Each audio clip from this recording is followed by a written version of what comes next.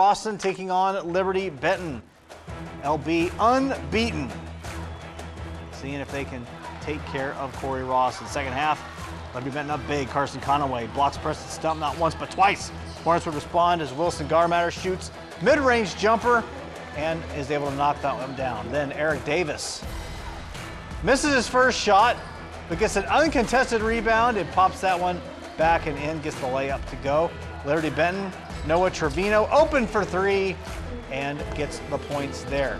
Hornets, though, trying to hang around, still hanging around. Michael Bixler getting the ball inside, gets the layup and one. Old-fashioned three-point play is good, but Corey's still down by 19. Then Seth Elkert. He gets a layup to go on the other end for the Eagles. Hoop and harm there as well. Then more action from Conaway. Gets inside, gets the layup plus the foul. Liberty-Benton taking care of business. 56-29 over Cory-Rawson. Conaway with 19 points. Doolittle chipping in 10 as well.